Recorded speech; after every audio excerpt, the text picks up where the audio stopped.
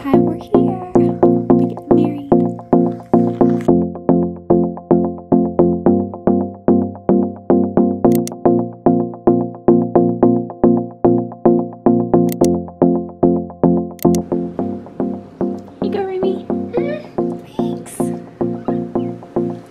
Just made Anna and I some breakfast. She talked me into doing another Whole30. This is day 3. Whoops. Sorry for the interruption. Right after I started filming, Tyler knocked on the door to bring me coffee. So I was saying hi to him for a little bit. But what I was saying in the clip before is that Anna talked me into doing another Whole30. So I was just gonna show you the breakfast I made for us, but it is now gone. So sorry about that. But I just had a call with like a virtual appointment to look at wedding bands, which I was gonna tell you about that before the call, but then I was hanging out with Tyler. So essentially I have been looking at what I want to do for like a wedding band.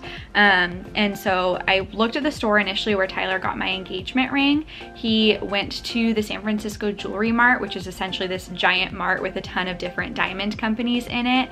And we actually did go to look at engagement rings together probably like a month before getting engaged, because I pretty much always known that I wanted a round solitaire diamond with the yellow gold, which is what I have. But I had never tried on rings before, obviously. And so I wanted to make sure that what I thought I wanted, I also liked the way it looked on my hand.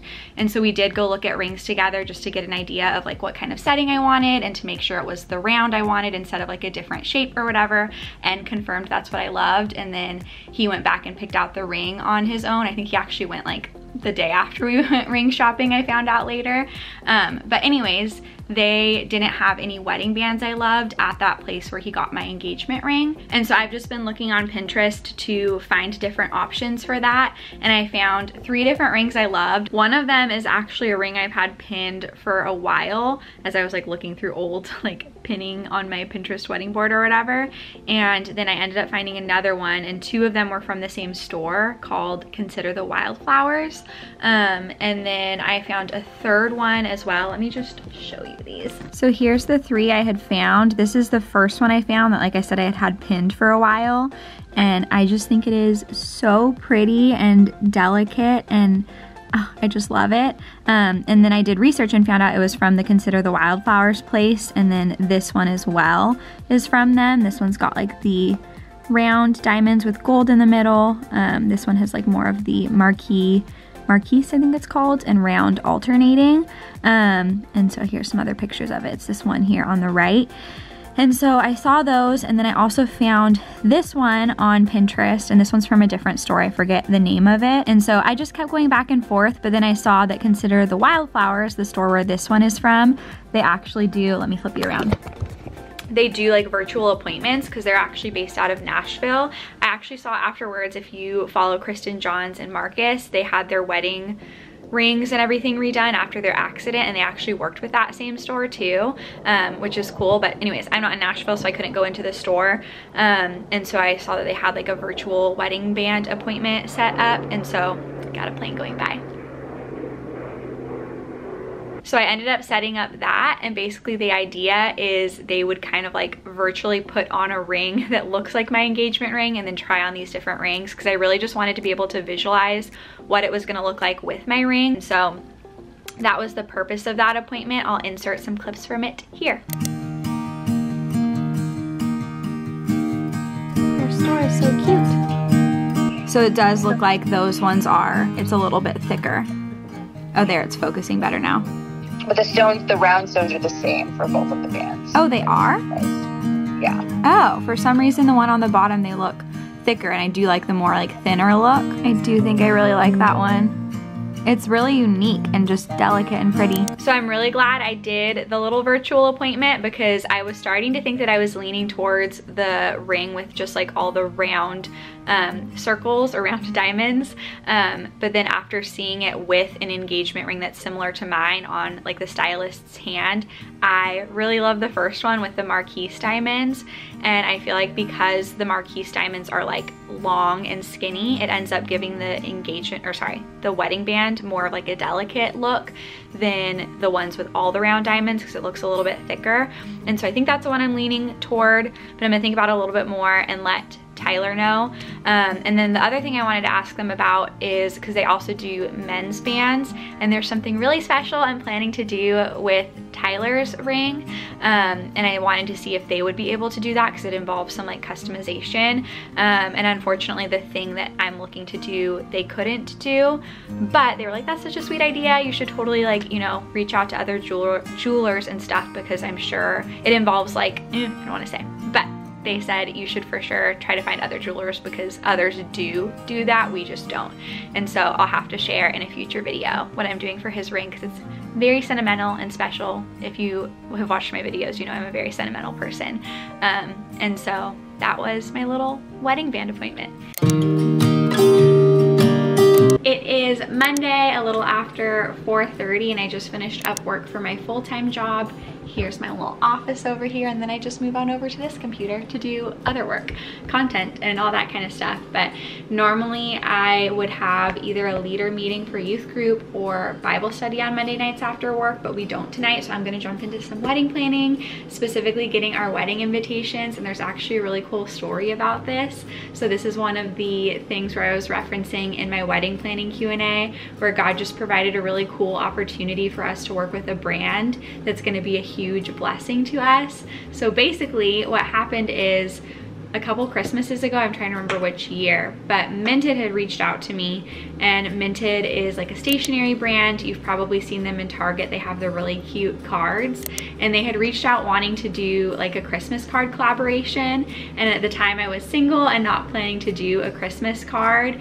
And then also I think I somehow missed the email, so by the time I got it, it was already like partway through December, and it was just gonna be a little bit too rushed to do something like that. And so it just wasn't gonna work out for a collaboration. But I told the girl, I was like, you know, I love your products and I would love to maybe work together sometime in the future.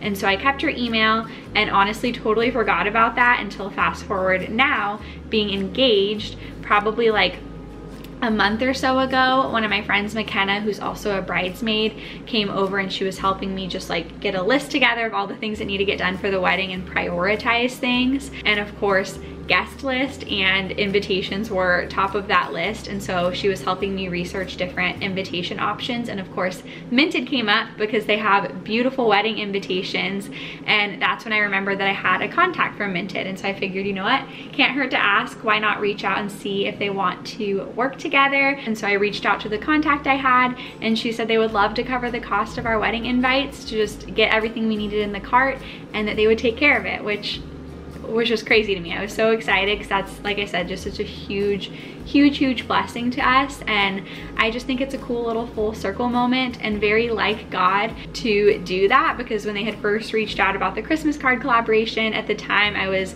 discouraged about just not knowing when God was going to bring that person into my life. And so for God to redeem that and now give me this opportunity to work with them for planning our wedding is just so sweet, and again, so like God. And so I'm gonna take you behind the scenes of me setting up the invitations and designing them. Tyler and I already actually went through and picked the one that we wanted.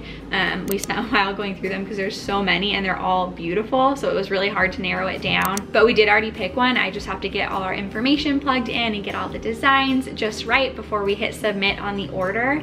And then Tyler's actually gonna come over when he finishes work as well to look over it with me, because I just want like a second set of eyes on it. This is not sponsored, but I did want to say a huge thank you to Minted for gifting our wedding invitations. Again, this is a huge blessing to us and we are so thankful. So here is the invitation we picked. It's simple, it's got the little gold foil design on it, and we just both really liked it. We had probably like 10 we narrowed it down to, and this is the one we kept coming back to. The nice thing is, even once you pick your design, they have like different color scheme options for each one.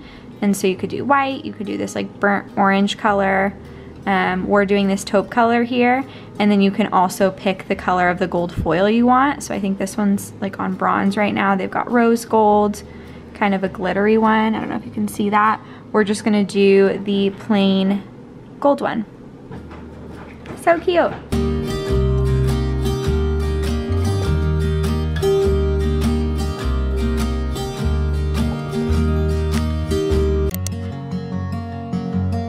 Heading out to the catering tasting. Hi, Mom and Dad. Hey, girlie. Hi, Daddy. Cheers.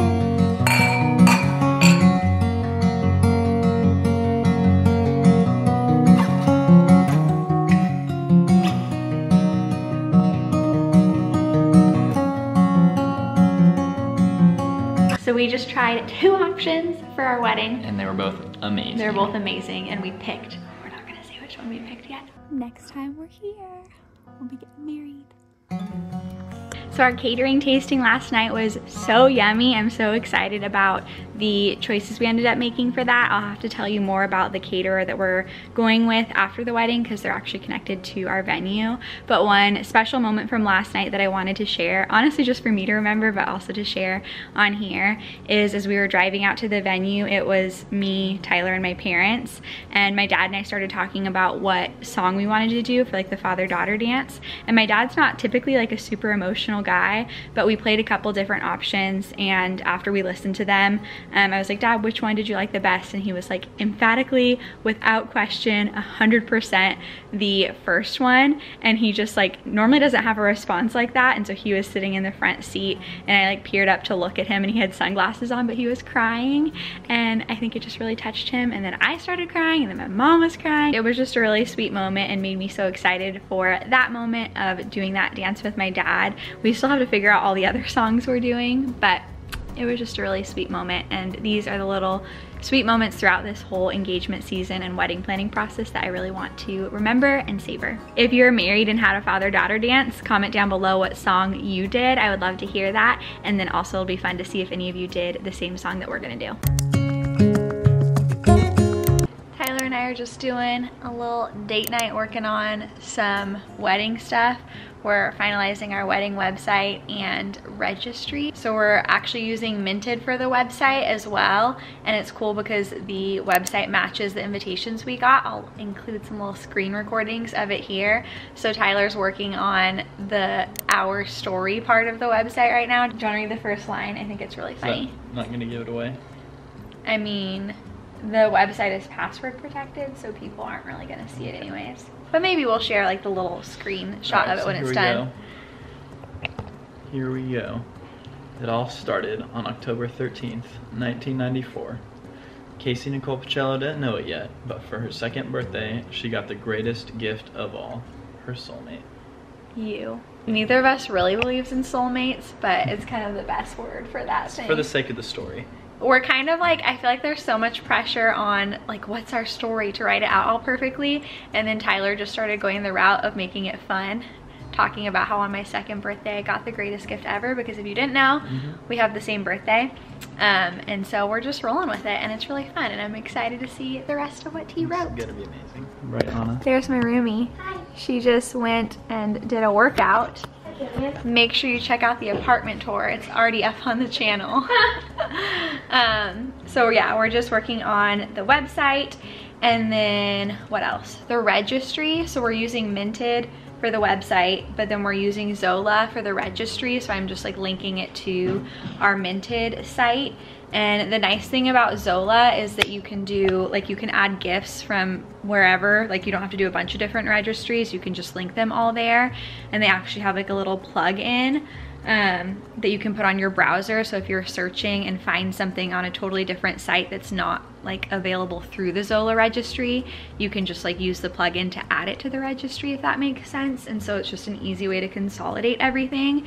And then the thing I really like about Zola as well is that you can do like, you can make any gift a group option, which is nice, especially because I feel like there's some things that are more expensive that is probably not going to be like one person, but then people can contribute to it. Just because like as Anna and I were going through and trying to figure out like who's keeping what things, yeah, some of the items are like kitchen items especially can be more expensive. So that is what we are doing. So we got our invites in from Minted probably about a little bit over a week ago now. Woo woo. Woo! And we are gonna just spend the afternoon. It's Sunday, we finished up church this morning. We're gonna spend the afternoon with the TV show on, packaging our invites. What did you pull up? Brooklyn Nine-Nine. Brooklyn Nine-Nine. And so before we start packing the envelopes, Tyler is very excited to do an unboxing to show you what we got. You wanna take it away? Can't wait. Gorgeous. What do we got? Some thank you cards. Check out that last name. Okay, look at, these are our thank you cards to write thank you notes after the wedding. It says Casey Harlow. Yeah, it does. How cute is that, babe? That's your future name right there. And the future hubby right there. And the grand reveal. The invitations. Look at those. They turned out so good. And on the back. How cute. So we didn't do save the date, so we figured just having the picture and the date and our names on the back could be like a little save the date that people could just put on their fridge. It was super easy to customize, and they turned out amazing. So great. We also got the belly bands. Not gonna lie, I didn't even know what a belly band was until ordering these invites, but this basically just ties together the different pieces of the invite, and then it has our initials on it. Cool. They are really cool. Use it as a bookmark after the wedding. And last but not least, the finishing touch on all of them, these super cool little wax seals. And they're really pretty. They've got like this eucalyptus on them. We'll give a little overlay shot of all these things laid out of the plastic too, but these are the nice little sticker wax stick-on seal. So ready to package some invites, babe? Heck yeah. Didn't leave it hanging that time, like you did in our married versus engaged video. Yep, if you haven't seen it, Great. it's linked up Go see here. it. Okay, so here is what all the different pieces look like. So excited. So here's what it'll look like all packaged up. As we go, I wouldn't want it any other way, no. Dreamy, breezy, we go. We just finished packaging all these invitations. Anna helped, made it go so much faster. Got to finally, take a break to eat some Thai tea. Or some Thai tea. That's Thai tea. Some Thai food. Very excited. And then I think we'll probably do like stamping and mailing out another day because we're kind of pooped and I'm sweaty. But if you want to check out Minted, they have a ton of different designs for wedding invitations and other stationery stuff. And so I have them linked down below. Thank you again, Minted, for our invitations. We love them and we're so excited to send them out. So I'm gonna go ahead and close out this wedding planning vlog here. But before I do, I want to read a verse that I feel like I've actually been referencing a good amount lately, but it's Psalm 127:1, and it says, "Unless the Lord builds the house, those who build it labor in vain. Unless the Lord watches over the city, the watchman stays awake in vain." I think I read this in my overthinking, taking your thoughts captive video, but this has just been such a sweet reminder and truth to see lived out in wedding planning, because yes, with planning a wedding, there's a lot of things that need to get done, a lot of things that I need to do, but it's also been really cool in that to see God be the one to provide in all these little ways, both financially and in just little details getting worked out. And it's such a reminder that in any of the things that we do, whether it's planning a wedding or doing school or working towards some goal, that yes, we are to put in the work, because it says, unless God builds the house, the laborer labors in vain. So yes, as the laborers, we still need to put in the work and be diligent with the tasks set before us, but recognize that unless God is the one ultimately building it, then our work is in vain. And so we are to work diligently as unto the Lord, but also submit that to Him and recognize that He is ultimately the one doing the building, and acknowledge Him in that. And so it's just been really sweet to see God's hand in this process as we go about all the many to-dos that make up planning a wedding.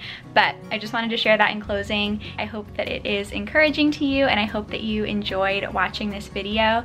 If you did, please be sure to give it a thumbs up, and then also hit the subscribe button if you haven't already, and I will see you in my next video.